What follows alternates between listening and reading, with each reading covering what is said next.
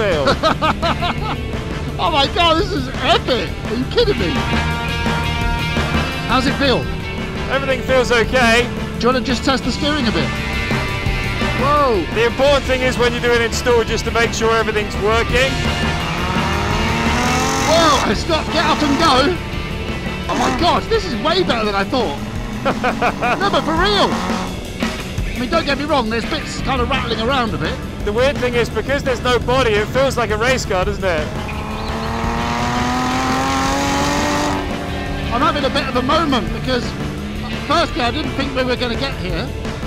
Secondly, this is months and months of work and the first time we've turned the wheel in anger. Thirdly, it's just freaking cool. It is. Hey, not many people get to do what we're doing right now. Whoa, whoa, whoa. That's got to get up and go, isn't it? But remember, the team only brought it here kind of late last night. Look, there's your extension. Yep. You can see the back set of the engine, which is going to change the balance quite a lot. Thank you for sticking on some new tyres, some new boots. New wheels, plus they've been balanced for you. Thank you. Doors have been cable tied shut. I love that this is called a door. What's this? What's this beauty here on the front of the car? Well, the front radiators were quite loose, so I just strapped them to this. But how did you make this? I broke the desk. Just like I bent it. Go on, jump in the driver's seat. Why are you smiling? It just feels nice. Oh, does it? Yeah. The position feels nice.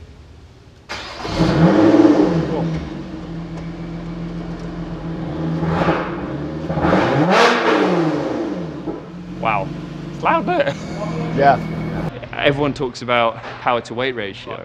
You know, a Bugatti Veyron has 1,000 horsepower. They did have 1,000 horsepower, but they weigh 2,000 kilograms. For us, the idea is to make it as light as possible, and then we can think about how much power we want after that and what works with this package. There's no point having 800 horsepower if the car's 1,000 kilos and it's undrivable, so you need a good balance.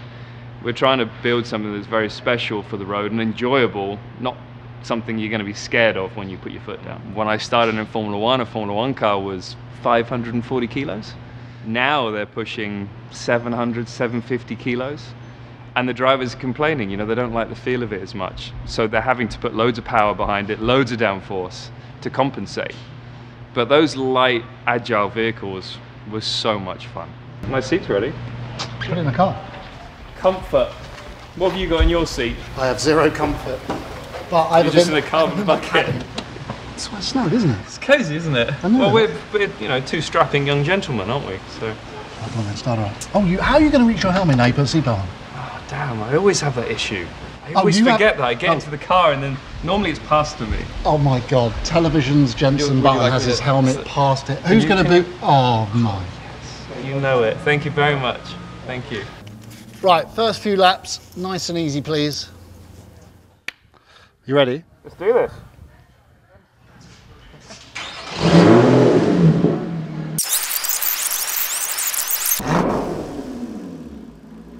Oh my God. First of all, can I just say, nice touch. We got a Radford. Either that or we lost a dog. Everything's working fine, brakes are working. No, lovely to just get it out there and... Jenson was obviously finding his way a bit. Steering is so responsive, which is really why Lotus is the perfect partner, because Lotus creates race cars for the road. It feels like a race car. It's torsionally very stiff. Yeah. I mean, you feel the bumps on the circuit. You know, bumps on a road are bigger than on a circuit, normally. And you can feel the rear sort of hopping when you're laterally loaded. And that's why we've also lengthened it, to calm that down, because normally if you hit one of those bumps with a very stiff, short car, it reacts and it snaps. So it's a little bit more, slightly easier to drive. We'll see when we actually push it. But you're going to jump out now, right? Bring it back in one piece. Well, I hope that people get into this car and enjoy it as much as I have done through the process and will through the rest of the process. But I can't take all the credit, you know, in terms of the way the car feels. It's decades of work from the Lotus engineers, drivers. There's so much time and effort that's gone into the base chassis that we are using. We are adapting it to what works for us. Yes, and I'm involved with that, and I love that I'm involved with that, because that's one of my big skills in racing, is developing a car. You know, I went up against Lewis Hamilton and Fernando Alonso, and for me to beat them, it was through me putting the car in a place where it was better. I remember I drove at Spa with Lewis, and I ended up running low downforce wing. It didn't work for him. He ran high downforce wing, and he posted the data on social media saying this is why Jenson's faster. Long story short, the reason why I could beat him on occasions like that is because I could think my way around a situation and make a car better, my car better than his. It's kind of interesting that you say that, because there's obviously a passionate moment when you talk about Senna, you know, that kind of passionate, spirited, it's in his DNA, and then there's the calculated moment when you talk about Prost, and that you recognise that it took a bit of both for you. You're obviously passionate. The minute you sat in the car, you like changed. I don't have the outright skill, the natural ability. I don't have of Ayrton Senna, you know, and I'm fine with saying that. But I worked very hard to get the best out of myself, and you put me in a car that works for me, I think I was unbeatable in F1. But that didn't happen enough, because you don't find a car that's perfect all the time for you, and that's where my weakness was. So I couldn't wring a car by its neck like a Lewis Hamilton or like a Fernando Alonso.